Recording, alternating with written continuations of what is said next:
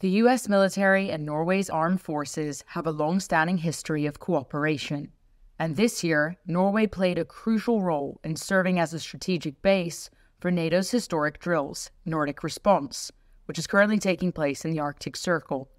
With exclusive access, Newsmax interviewed Norwegian forces to gather their perspectives on various topics, including NATO's newest members and the significance of training alongside U.S. troops in the Nordic region.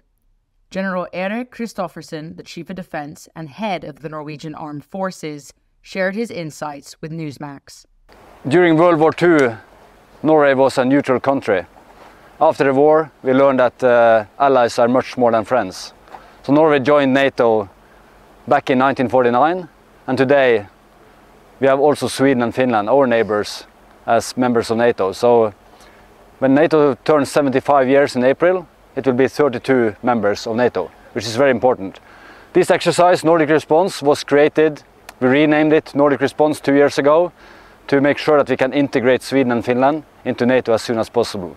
Because there is no doubt that we are much stronger together, and Finland and Sweden will contribute very much to better security for Norway, for the Nordic countries, but also for the whole of NATO. So it's good to have so many allies aboard, and the close relationship we have with the US Marines goes way back.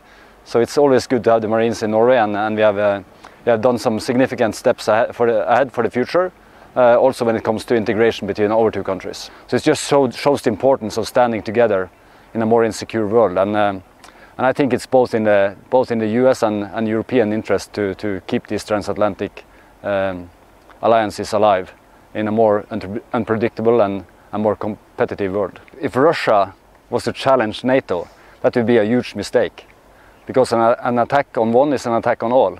It means that 32 nations now will respond. 32 nations with democratic values, but also 32 nations with a strong military. So it will definitely be a mistake again, like the war in Ukraine has been a mistake.